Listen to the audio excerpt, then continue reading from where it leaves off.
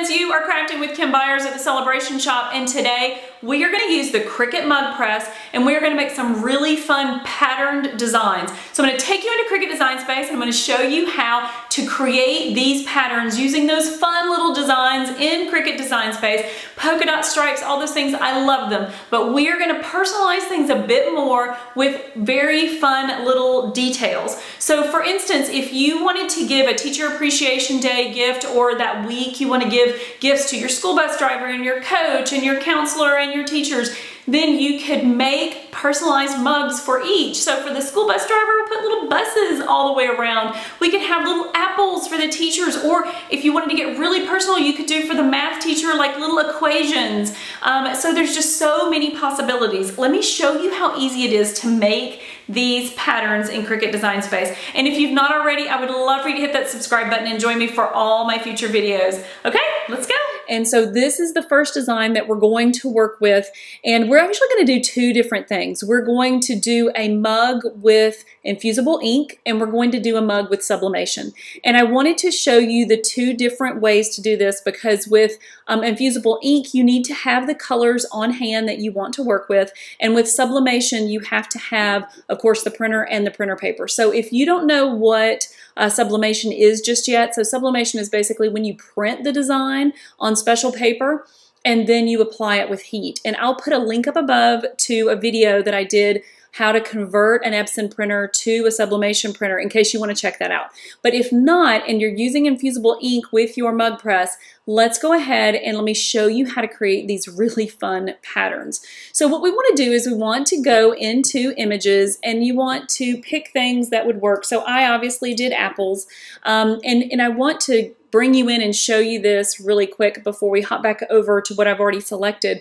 Because when you're looking at these designs, they're not all created equal, right? So if we are doing Sublimation, you could absolutely take this bushel basket. That would be no problem. But if you were doing Infusible ink, you're probably going to want to stick with something that's 1 to 2, 3 colors, and then work from there. So like you could do this one and maybe change the brown to black, or you may want to do this one and then just have the stem be green and do a couple of different colors. So, but if you're using Sublimation, you can go as much as you want because again, you're printing it on special paper with a special printer. Okay, so let's go back out and use the ones that I have already chosen. So I wanted to make a personalized mug. So I chose this design, I thought very fun, #1 teacher, and then I personalized it with our teacher's name. And then these are some of my apples that I designed for a cartridge for Cricut some time ago, and I'll put the numbers to both of these down in the description below in case you want to use these exact images. So what you want to do though is go back into images really quick and go into project type, and we're going to do a large mug. And then I want to just get the template. I don't necessarily want one of these designs, right? So a lot of times the templates are sort of hovering around the bottom of the grouping. So here we go. So there's the wavy edge, the straight edge, the zigzag, and I have already chosen to use the torn edge. And the reason that I did that, really, it doesn't matter because I'm going to not use the full flooded effect. What I'm going to do is I'm going to apply it so that I am just going to end up keeping, when I weed it out, I'm just going to keep the apples and the leaves. I'm not going to keep that whole flooded effect on the mug. Okay, so let's look in detail at the one that I've already created. So what we're going to do is I'm going to turn this back on just so you can see. I kept this while I was working with it in the beginning because I wanted to be able to make sure that my apples didn't fall off the edges. But just for simplicity's sake, until we get ready to actually do the cut, I am going to turn those off just so we can see it better because this is the better representation of what it's going to look like in the end. So if we scroll down a little bit and we're looking at, this is our template and these are our apples. Move those down so you can see everything. So what we want to do is I want to take this and I'm going to put it in the center, just go up to arrange and send it to the front so you can see it easily. You're going to want to place it a little bit high in that center, and you can always click Shift on both of those, or you can click on them both with Shift key over in the Layers panel, and you can align. to make sure that you're centered horizontally before you do all the other work, right? And then the next thing that you want to do is you want to go ahead and choose a font for your teacher's name. I used this one, Dom Casual, and so you could type in whatever that teacher's name is, and since I've got her name already, I'm just going to duplicate it for speed. Okay, so now I have that below number 1 teacher, Mrs. Boyd, and so then the next thing I want to do is I want to make my pattern.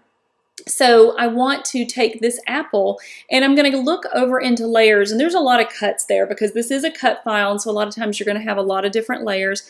I do have both colors, red and green, of Infusible ink, so I want to have the leaf and I want to have the apple, but everything else I'm going to turn off. Now if I only had one color, I would just use this one, right, because it has the full design. But now what I want to do is I'm clicked on this, I'm going to ungroup them so that I can move the little leaf up to the top of the apple. Okay, and so once I get my apple the way I want it to be, I'm going to grab both elements and I'm going to group them together. Okay, you don't want to use the attach function because then that would turn them both the same color. So just group these two together so that they don't move. And then what we're going to do is we're going to, I want to bring it down in size just a little bit. It's a little large, and you can place it on here just to kind of get a better idea of what you want it to be. And if I look at the apple above, this one is 0.771, so I could change this one to be the same, just so I'm showing you exactly what I did before. Okay, and so then I'm going to take that and I'm going to duplicate it. So 2, 3, 4, and 5. And then I'm going to grab all of those that I just duplicated, and then here's the trick, and it's so easy. You're going to go up into a line and you're going to align bottom. So now they're all in a row together. Once you have that, take that last apple and move it over. Okay, move it all the way over to the edge, and you could take this first apple and move it over somewhat to the edge, and then you want to click on all of them again. So you want all 5 apples, and you could go into a line and just make sure that you didn't, get them off. You can align bottom one more time, and then go align and distribute horizontally. So when you do that, it's going to perfectly put them in a line, right? So we'll move that up to the top and then kind of say, okay, that's about perfect. Then we're going to duplicate it, and we're going to take that and we're going to put it all the way down at the bottom, roughly the same distance from top and bottom. And then when you duplicate it again, we're going to offset it. Okay, so now that I have all of those, I want to delete the apples that are underneath my middle pieces, right? So I'm going to delete, delete, delete, and delete. Okay, so now I have this fun little pattern, and I'm going to take this one off too. This fun little pattern on my mug, and I've added more color all the way around, plus I personalized it. So now you can go into Color Sync and you could move all of these things around. So you could move this to the center, you could move Miss Boyd. She's already green, I kind of like her to be green. And then what you want to do next, and this is just I like to turn this off just for a minute so that I can kind of see what it's going to look like. What I would like to do is to change the number 1 up here to green so that it's kind of like the leaf, like the rest of the apples. So what we're going to do is we'll click on that and see it's one cut in your layers. So the first thing you want to do is you want to take it and you want to duplicate it.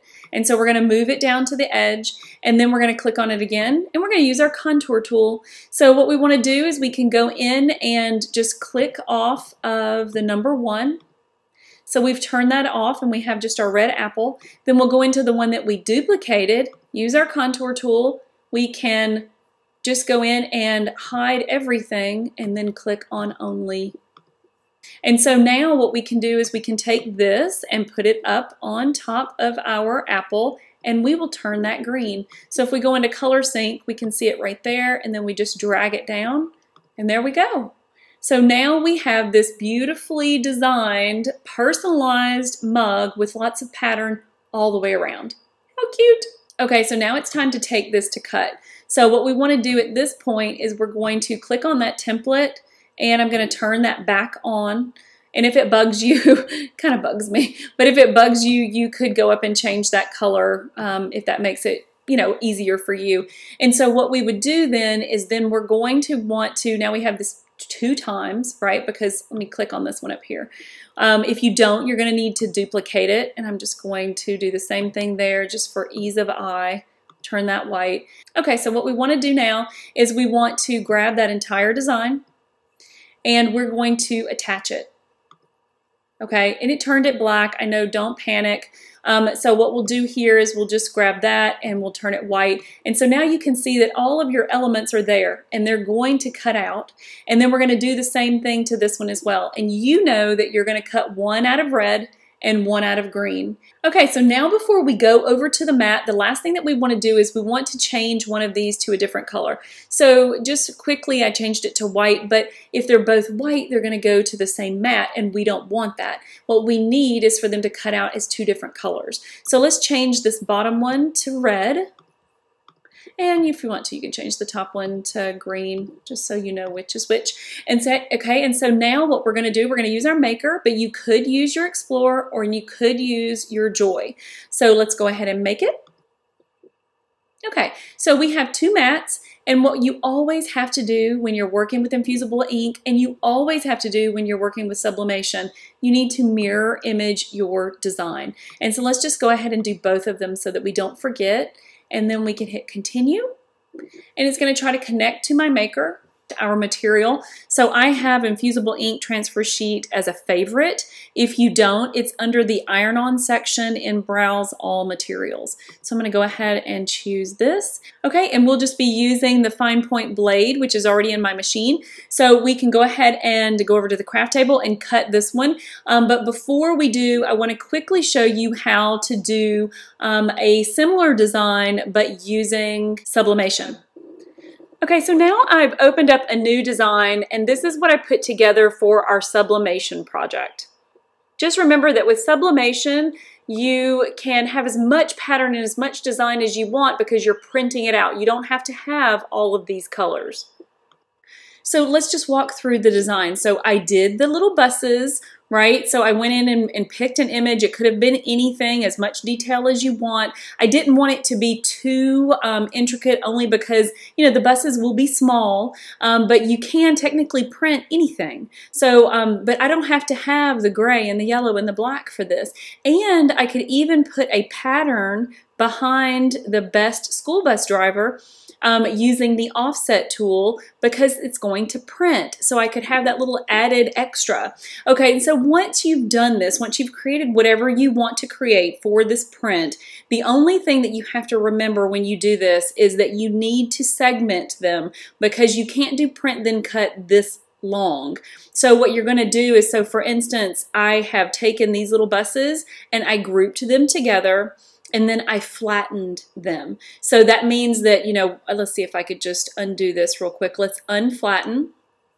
And so then I'm grabbing this whole thing, and you can see here that it's grouped. My only option is to ungroup, but I grouped these 1, 2, 3, 6 little buses, and then you can flatten them. And now when you flatten them, they become one print then cut element. So you would want to do that to all of the elements right here as well. And then you would be able to do it to this last piece of the patterning as well. So these 6 buses. So then whenever you go to make it, it's going to print all of those elements within print then cut. So this is how you would use Cricut with Sublimation, or the designs of Cricut with Sublimation. So let's go ahead and just hit make it so you can see what this is going to do. So it brings it to a sheet of paper, right? So you have your one section, the second section, and then the third is over on this other. What you do need to do is do mirror image. So we're going to go up and mirror both of those so that when we print it out on our paper and then we put it onto our design, it's going to be facing the correct way when the ink comes off, right? Okay, so then we can hit continue. And at this point, we don't really care that the maker is trying to connect. No, what we want to do is we want to go send to printer. So we're going to send that to our printer, and then we're going to choose our Epson. And then what you want to do is, I always take this bleed off, because if you leave the bleed on, it's going to, you know, make each one of those little buses a little fatter and they look a little distorted. So take off the bleed, and then we're going to use our system dialog box because I want to be able to choose to have a better version of that print. And so then when we go, it's going to bring up our dialog box. Okay, and so at this point, what we want to do is we want to check Epson printer, 1 copy, and then we want to go here and make that best instead of normal. And then we just go ahead and print. Okay, so here we are on the craft table. We are going to start with our Infusible ink project, and then we'll move over to our sublimation. So we have our Cricut Mug Press, we have our mugs, we have a lint roller, heat tape, and I'm going to use my paper trimmer. We'll be putting it on a green mat and using our maker to cut it out, but you can use the Explorer and you can use the Joy. So if you are interested in the Infusible ink, this is your section. If you are more curious about the sublimation, if you look down in the description below, I have chapters so that you can move forward to the sublimation portion of the video. Okay, let's move everything out of the way and we'll set up our mat. Okay, so for the large boxes of Infusible ink, they actually come with butcher paper in them, so you don't have to have your own, which the smaller boxes of Mug Press do not have butcher paper in them. It's really inexpensive, so I just have a ton of it on hand, but you would have the ability to trim this down and do multiple mugs with this. Okay, so for the Infusible ink, again, much more muted than it will be when it's actually applied with heat. So what we want to do is we want to take off a piece and we want to cut it down. So we're going to basically need the full 12 inches, just shy of 12 inches. So what I'm going to do is I'm going to cut it to 12, and then it's going to be just over 4.5 inches. So with my paper trimmer, I'm able to be very accurate and not waste anything. So I'm going to go to 4 3/4. So now this is the piece that we want to put on our mat. And so what I do with Infusible ink is I do not use a scraping tool or anything like that. I put it down with my hands and I'm just careful with it so that I don't scrape off any of the ink, okay? So just apply it with your hands, but make sure that your hands are oil and lotion free because you don't want to mess up your ink before you even get your project going, right? Okay, so now we're ready to take this over to the Cricut Maker. Okay, so now we've cut out our red, and what we want to do is we want to bend our mat and not our Infusible ink. The mat can take it, so we'll get our design off. And then what we want to do is we want to put our next color on. But what I did with the green, so when you do the Infusible ink this way, you're not layering it. What you're actually doing is you're putting one of the colors on the other color, meaning like, so these pieces that are green, then what we'll do is we will weed out anything that's going to be green on this, and then we'll add that green to it. So what we wanted to do with all of materials, and this is just me, like I want to save as much as absolutely possible. So what I did is I went into the green one, and I should have showed you this while we were in Design Space, but I went into the green one and I turned off this back piece because then it's going to save me all of this Infusible ink. So it's literally just going to cut out this middle part that has my green items, okay? So what we want to do then is we're going to go ahead and cut our green and place it on the mat. Okay, so here we are with our green cut, and I can just tell you that while I was doing this, next time I will cut my secondary or third color. So this is my primary, so this is the one I'm gonna keep, and so my other colors, I will just cut out those elements instead of all the elements. So lesson learned, but I could have saved a good bit of Infusible ink. So what I'm gonna do is I'm gonna save these apples and some other things to maybe place in a fall project or something at some point. I can't stand wasting any materials. So what we want to do now is we want to go ahead and weed out all of our colors, and so we'll just start by peeling this one away. And we're left with our template there. And then I'm going to just crack. Now, if you've not done Infusible ink before, Infusible ink is more of a cracking method than it is anything else. So you'll literally, you know, just pop and crack out the pieces that you want. So for this one, I actually decided I'm going to keep Miss Boyd on the red simply because it would be too difficult to place each of those, you know, and get them in line. So I'm gonna weed her name out, and then we're going to weed out the green, because we want, remember what we're doing is we're taking this whole piece off, and so we're not going to flood it with ink, right? We are going to take all the ink away except for the apples in the red, and then the stems in the green. But I am going to leave the Mrs. Boyd just because I want to not have to place that by hand, okay? Okay, so now we can remove our green from the mat. Again, folding the mat and not the material. So just kind of peel that away. Okay, we'll put that out of the way. And so if you look at our design, what we want to do is we're going to take off the number 1. I'm going to take that off. And then we're going to take off each of the leaves. And if you want to, you can take off one and then replace one. Just pop it out. Put it in place and just keep doing that. And then once we get done with these leaves, we'll take out our number 1 and place it, and then we will be ready to put that onto our mug.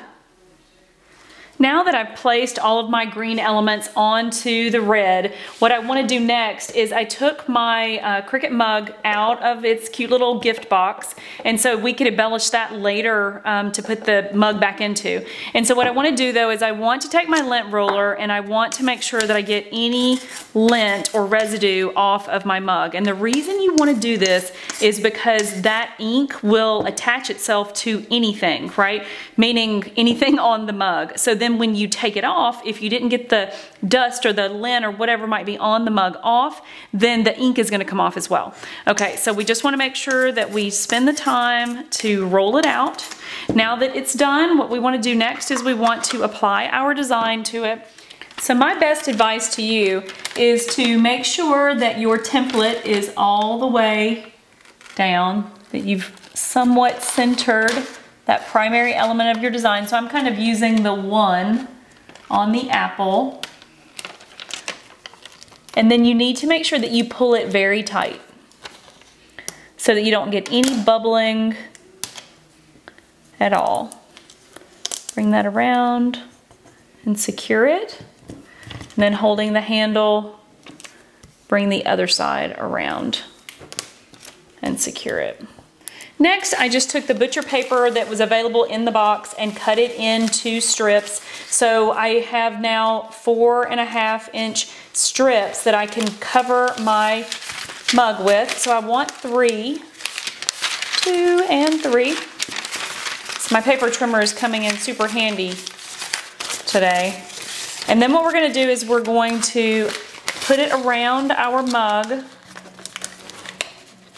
And we can trim off, let's see, we're probably going to trim off. It's a 10 inch around, so let's go ahead and trim off 2.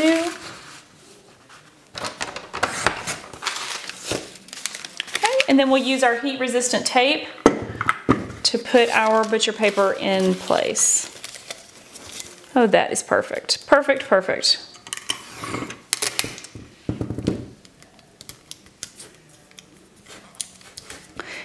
And do not use any other type of tape on this. If you run out of heat resistant tape, do not use Scotch tape. It will ruin your mug. Okay, so now we're ready to put that in our mug press. Our mug press is hot, and now it's as simple as just putting our mug in, sliding it down, making sure it's all the way down, and then closing our mug press. So now the indicator lights have started and it'll work its way all the way through about 6 minutes. The mug press is done, so we just lift the handle, and remember that the handle of the mug will not be hot. So we just lift it out, and then we're going to put it on an easy press mat to cool for 15 minutes before we unwrap it. Okay, so while we wait for our Infusible ink mug to cool, let's move on to our sublimation project. And these are the things I'm going to be using. So this is our printout, our sublimation printout. And if you notice, it's a very muted color. It's supposed to be that way. The heat will bring out the color. If you've used Infusible ink, it's much the same thing where the designs look muted, and then when you apply the heat, it gets very vibrant. And I also have heat resistant tape. I have my paper trimmer because we want to trim this design out and apply it to the mug with heat resistant tape. Because if you recall, recall, this is the bounding box that Cricut prints when you're going to use your Cricut machine to cut it. Well, we don't need the bounding box because we're not going to cut it. We're just going to trim out that design and apply it to the mug. Okay, so let's move everything out of the way and we'll go ahead and cut out our design. Okay, so this is really simple. This sublimation paper is a lot like laser paper. So if you were using the infusible ink pens and things, so we're just going to trim off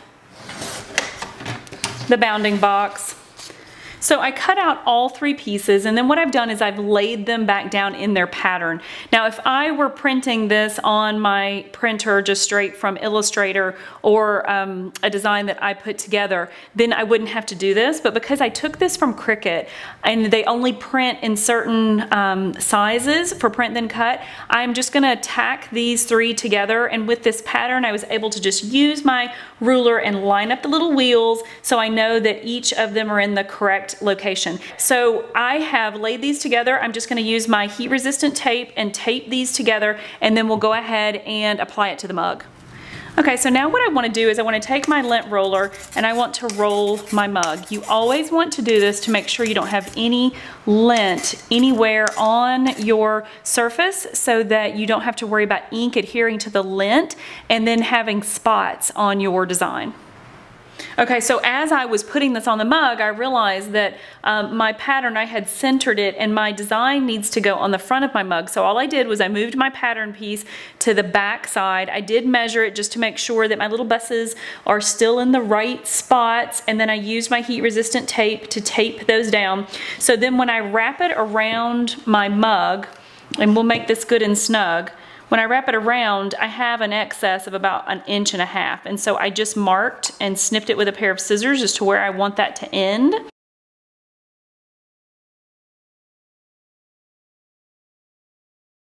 Now what I want to do, now that I have my mug all together, what I want to do is I want to take 3 layers of butcher paper. Butcher paper is pretty inexpensive, but this is just a great way to protect our mug press.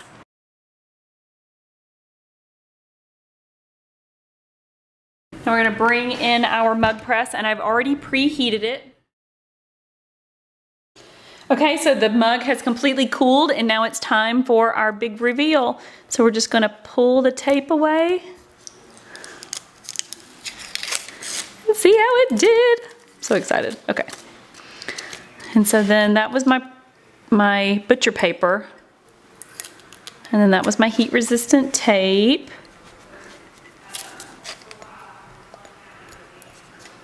Taped it up good, didn't I?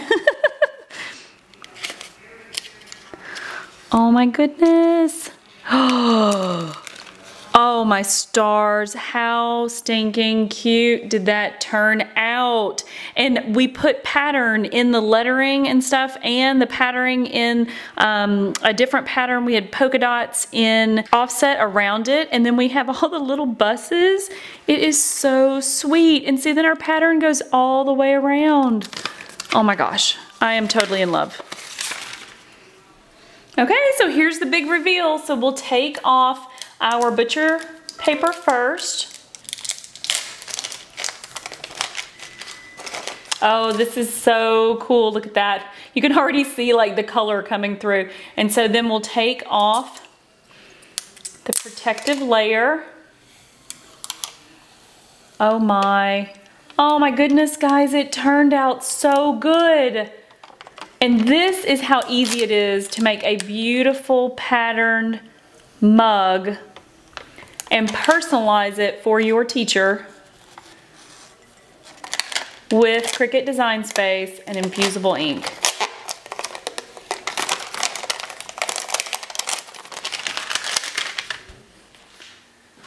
Okay, so what did you think? So that was pretty fun, and I love the fact that you can use both Infusible ink or Sublimation with your Cricut Mug Press so that you have so many options. So if you've not already, hop down in the description below and tell me what you thought of today. Tell me if you want to hear more about Sublimation, if you want to hear more about the Mug Press, if you want to learn more about Cricut Design Space, and if you've not already, please hit that subscribe button and join me for all my future videos. By the way, I did put links down below for everything that we used here today so that you can find everything easily, and I will see you guys next time.